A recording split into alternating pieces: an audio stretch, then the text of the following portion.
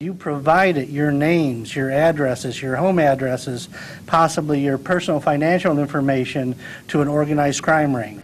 One of the largest coupon scams in the nation, busted right here in the Valley. Thanks for choosing us tonight. I'm Katie Rammel. And I'm Steve Irvin. Investigators say many of you bought millions of dollars worth of fake coupons online. ABC 15's Navita Fergani is live in Phoenix. And Navita, people who bought these may not even know they did anything wrong. That's right, Steve. They had no clue they were doing anything wrong. And if they used these coupons, they could go to jail. Let me show you exactly what this site looks like. A lot of shoppers thought it was legit. They had plenty of offers from a lot of different companies, a lot of different products. But some of these offers were just too good to be true.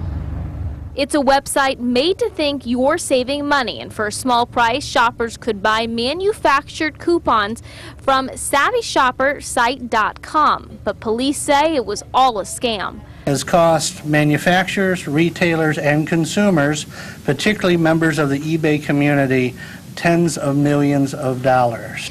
Police tell us since 2007, Robin Ramirez and her team had fake coupons printed overseas. Customers could buy them from her online at half the cost. The money generated brought in more than $2 million this year alone. That's enough to pay for some of the high-dollar items taken by police during a search. We seized about, I believe it was $240,000 worth of vehicles, 22 weapons. We just found a 40-foot speedboat. Investigators found $25 million worth of coupons in boxes ready to be sent out to unsuspecting shoppers across the nation.